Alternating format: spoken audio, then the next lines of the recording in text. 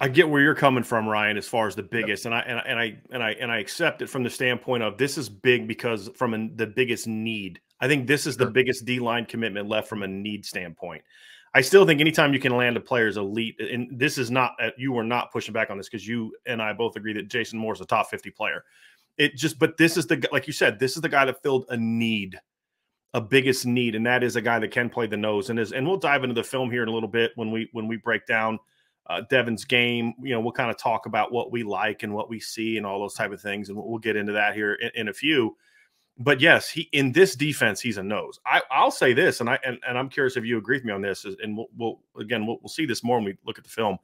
He's a 3 technique in most defenses that are geared towards gap control and having guys that can play that position. I think he fits the nose in what Notre Dame tries to do, but I don't think he's pigeonholed into the nose at all. I mean, there's other things he could do. But to your point, I think he's a nose first, then it can be a 3. And in high school, he plays 5 technique. I mean, and there's a play where he does a really nice inside spin move to get to the quarterback. So I think he's a nose because he fits that what they want out of that position, Right. size, power, penetrating ability to close in a football, but he's not a nose in that he can't play something else. And I think that only adds to the value of landing a kid like Devan Houstan at this point in time in this recruiting class. And I would love to get your perspective on this, Brian, because I know we have guys. Notre Dame has guys like Howard Cross, obviously, Jacob Lacey that can play the nose, and they're a little bit of smaller guys, and they have penetration ability, obviously, because of the quick first step.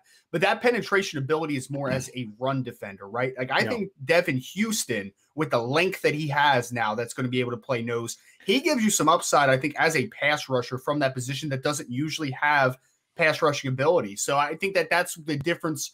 And I don't want to call it an upgrade, but it's just going to be a different stylistic approach to playing the nose tackle position. I think Devan's going to be able to give you potential to not only impact the run game, which a nose needs to do, but also have that penetration ability and have pass rush potential too from that position. I'm smiling because I like the fact that we're on the same page. Here's what I wrote. I just published this literally as you were talking. Here's what I wrote in my class impact and my commit profile. Right now, he's an even better pass rusher than a run defender. But with continued enhancement from a technical and consistency standpoint, I see Houstan developing into an impact run defender at the next level as well, one making plays in the backfield. I actually think yes, you are correct. I think he right now is a better pass rusher than he is even a run defender right now. Yep. Which again, in the run defending pass, but there's just some technical things as a junior in high school I want to see him improve upon. And from what I understand, he's still pretty new to football. He hasn't been playing football a long time. His family moved from Canada. So, there's some things to work on there, but the natural potential is there for him to be a really good run defender. But as of right now, he's a better pass rusher. I mean, he played 8 games last year. They play a private school league in Maryland, DC, and Virginia. They only played 8 games as a team, so he played all 8 games. He had 15.5 tackles for loss. He had 7.5 sacks last year, and he plays offensive line, which we're going to watch some offensive line film as we go through this as well, because there's one particular game, like one of those, those game highlights that they show that they'll have like on Huddle. There's one where he's playing. It's a couple minute long, just a game clip, highlight clip, and you see him making some blocks that kind of show some impressive ability from him. So I agree with you, Ryan. That's one of the things I really like about this kid is I think if you can, what do we talk about? If you can rush the quarterback right up the middle, you can be really good. And now you have a nose tackle that I believe can bring pass rushing ability to the table.